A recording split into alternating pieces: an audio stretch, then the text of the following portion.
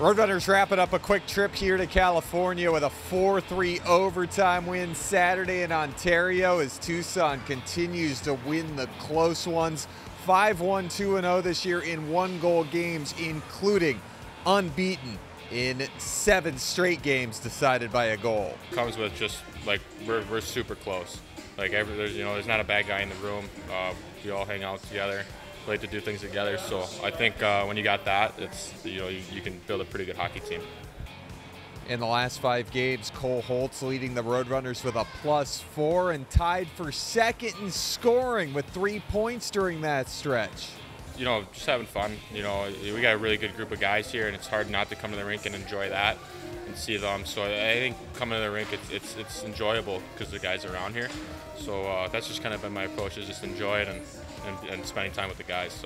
So hope everybody has a happy holiday week, and still time to finish some last-second shopping with a Roadrunners holiday pack. TucsonRoadrunners.com/holiday.